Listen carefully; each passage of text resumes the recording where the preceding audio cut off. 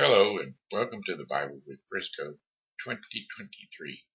I am your messenger of the Word of God, Shenandoah Briscoe, and today we're going to be covering Proverbs 19 through 21 and 2 Corinthians 7. Father, I just ask for clarity of voice and articulation and a smooth reading of your Word, so that it may be a blessing to you and for all those who have tuned in from all around the world. In Jesus' mighty name, amen. And they all said, amen. On life and conduct.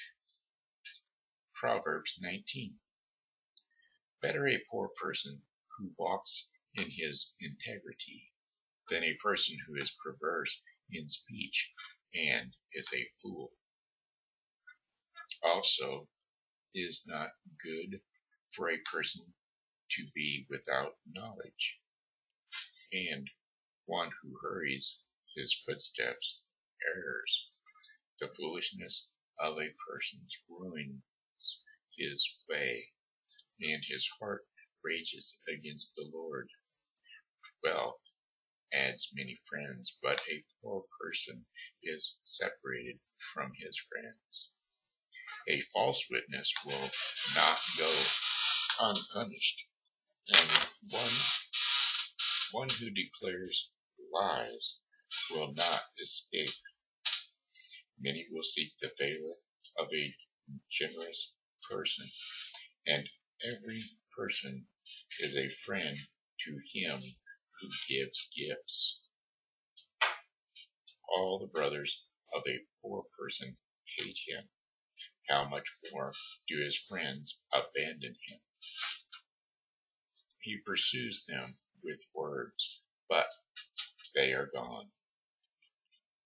One who gets wisdom loves his own soul. One who keeps understanding will find good. A false witness will not go unpunished, and one who declares lies will perish. Luxury is not fitting for a fool, much less for a slave to rule over princes. A person's desertion makes him slow to anger, and it is his glory to overlook an offense.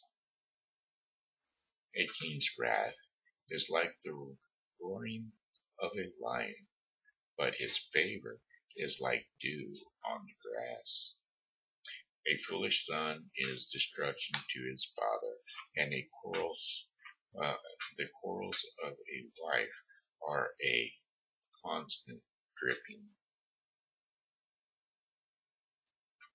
House and wealth are an inheritance from fathers, but a prudent wife is from the Lord. Laziness casts one into a deep sleep, and a lazy person will suffer hunger. One who keeps the commandments keeps his soul, but one who is careless of conduct will die. One who is gracious to a poor person lends to the Lord, and he will repay him for his good deed. Discipline your son while there is hope, and do not desire his death. A person of great anger will suffer the penalty, for if you rescue him, you will only have to do it again. Listen to advice and accept discipline, so that you may be wise the rest of your days. Many plans are in a person's heart, but the advice of the Lord will stand. What is desirable in a person is his kindness, and it is better to be a poor person than a liar.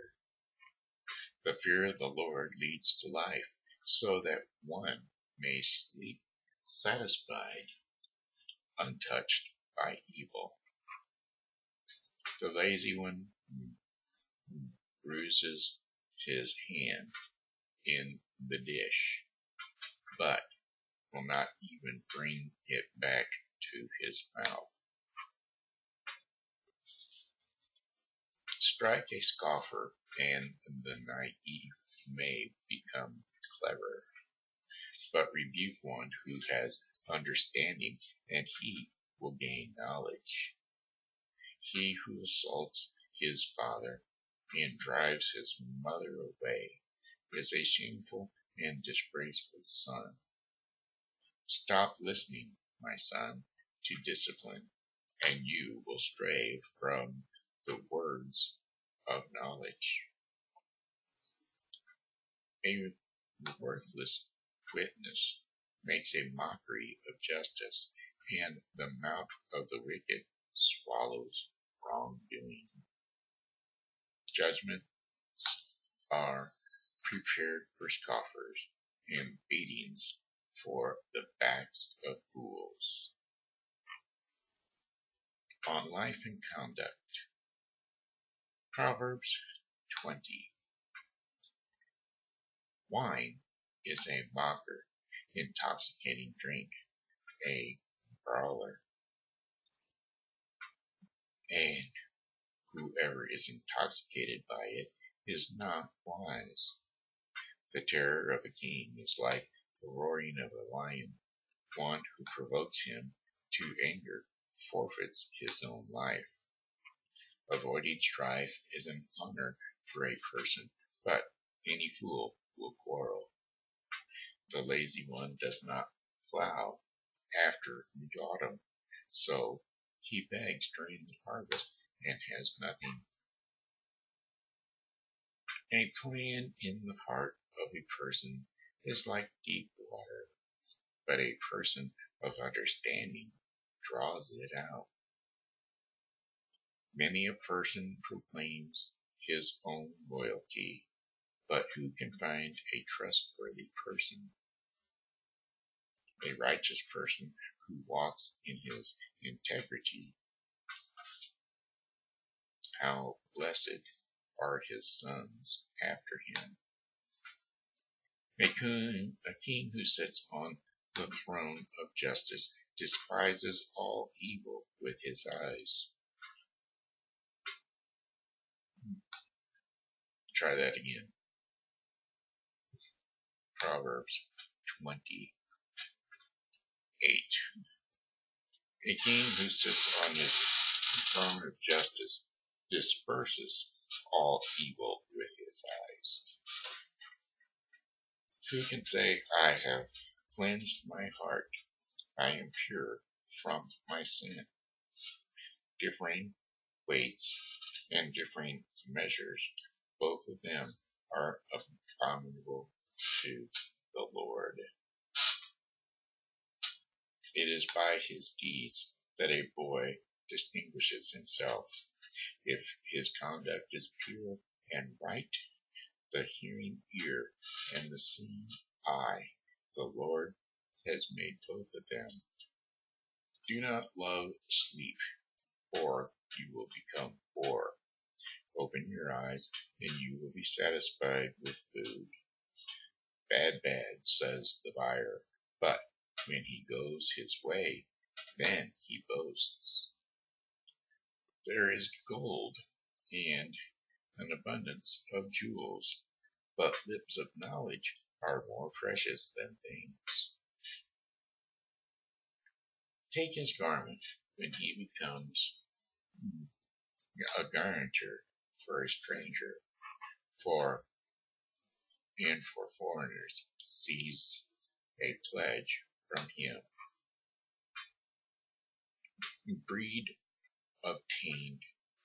Bread obtained by a lie is sweet to a person, but afterward his mouth will be filled with gravel.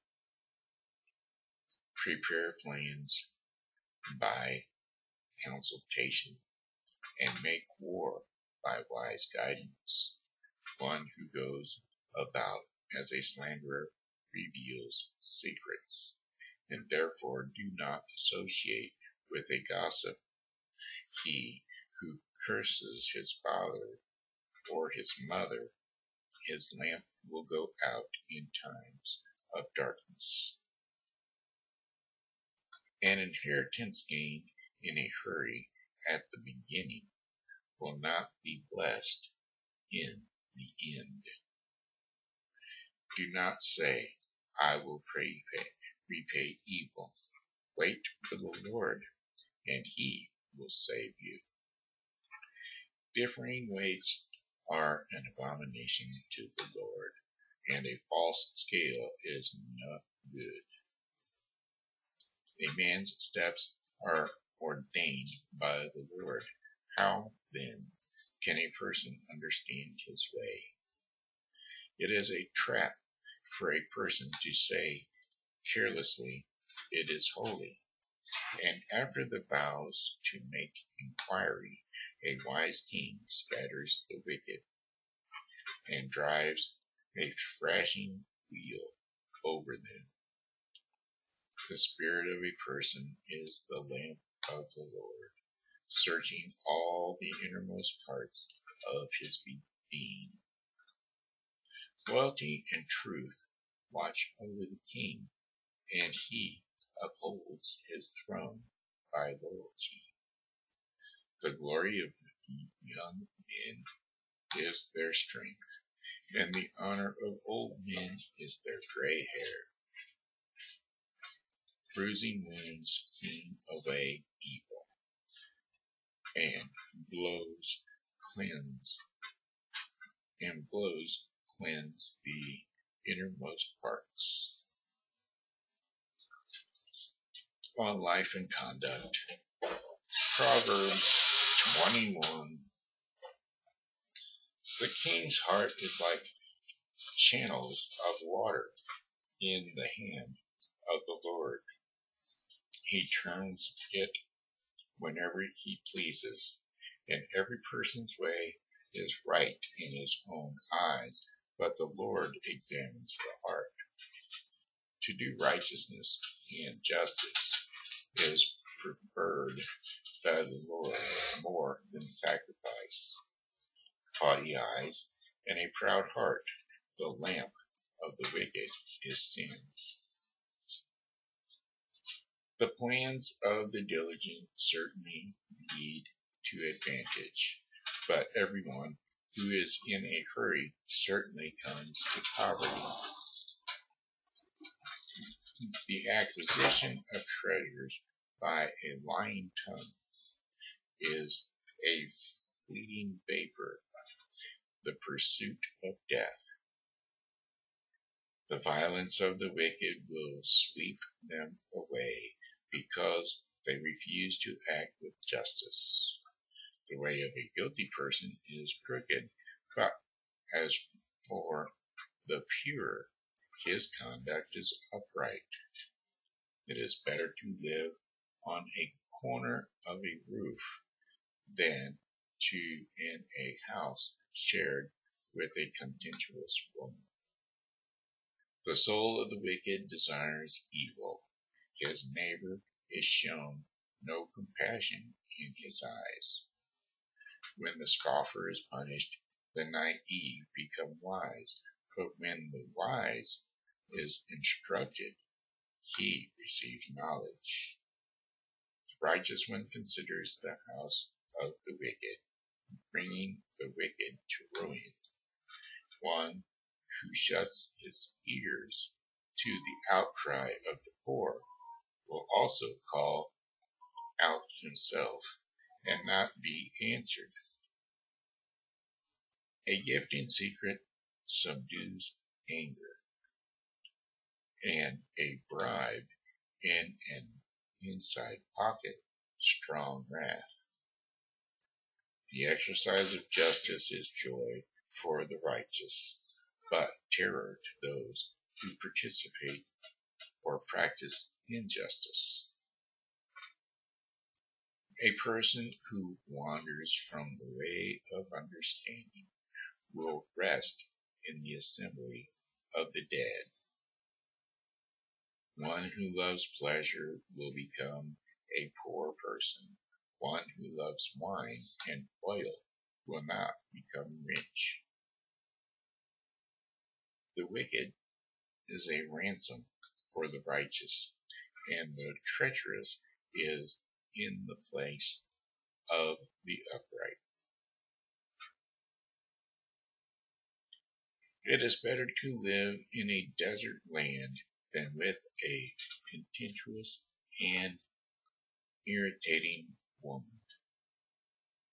There is precious treasures and oil in the home of the wise, but a foolish person swallows it up. One who pursues righteousness and loyalty finds life, righteousness, and honor. A wise person scales the city of the mighty and brings down the stronghold in which they trust. One who guards his mouth and his tongue guards his soul from troubles. Proud, arrogant, scoffer are his names. One who acts with insolent pride. The desires of the lazy one puts him to death, for his hands refuse to work. All day long he is craving, while the righteous gives and does not hold back. The sacrifice of the wicked is an abomination. How much more when he brings it with evil intent? A false witness will perish, but a person whose listenings will speak forever. A wicked person displays a bold face, but as for the upright, he makes his way sure. There is no wisdom, no understanding, and no plan against the Lord. The horse is prepared for the day of battle, but the victory belongs to the Lord. And that was Proverbs 19 through 21. Now we will be turning to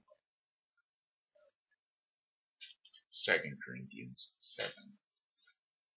Paul reveals his heart. 2 Corinthians 7. Therefore, having these promises, beloved, let's cleanse ourselves from all defilement of the flesh and the spirit, perfecting holiness in the fear of God. Make room for us in your hearts. We have wronged no one. We corrupted no one. We have taken advantage of no one. I do not speak to condemn you, for I have said before that you are in our hearts, to die together and to live together. My confidence in you is great. My boasting in your behalf is great. I am filled with comfort.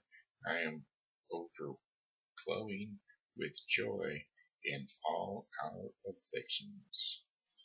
For even when we came into Macedonia, our flesh had no rest, but we were afflicted on every side, conflicts on the outside, fears inside.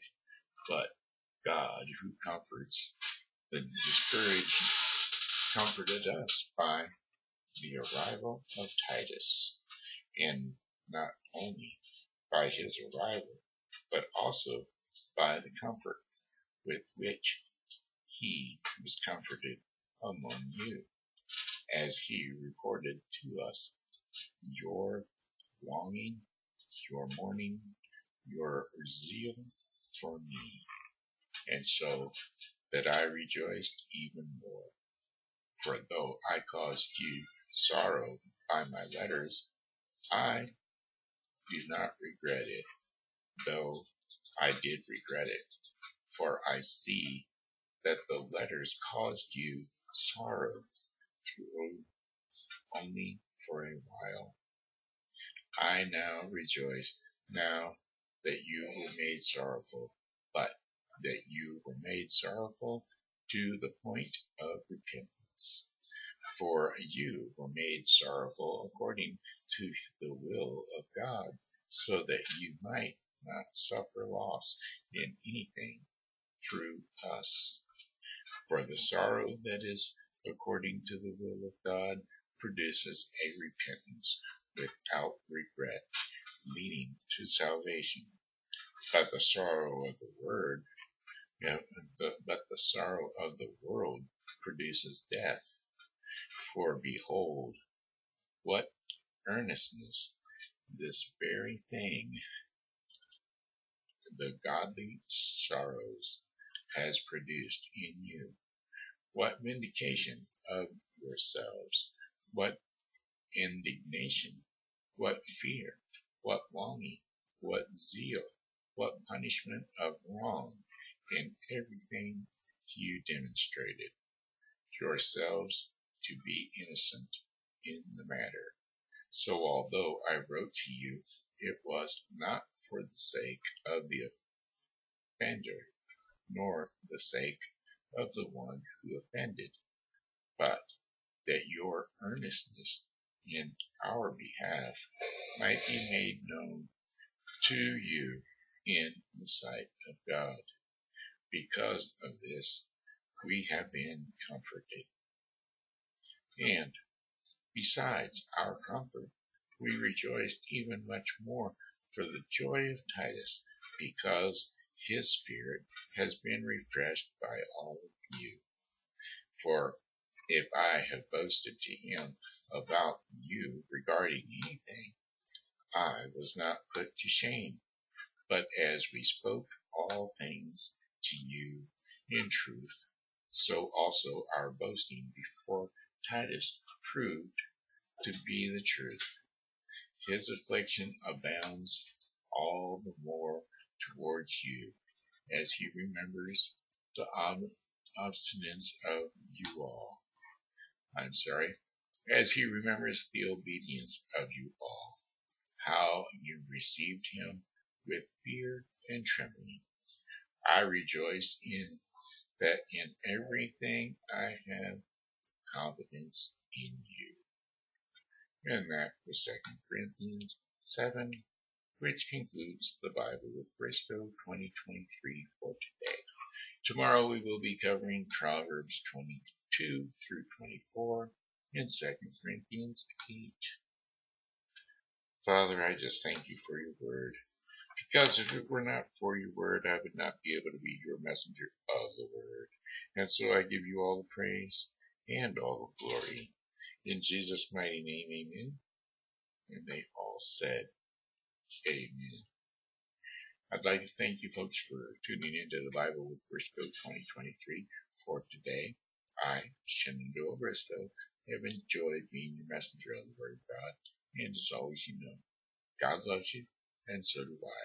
So come back and see us tomorrow because, well, God willing, we will be here. And we hope that you are too. Please like and share.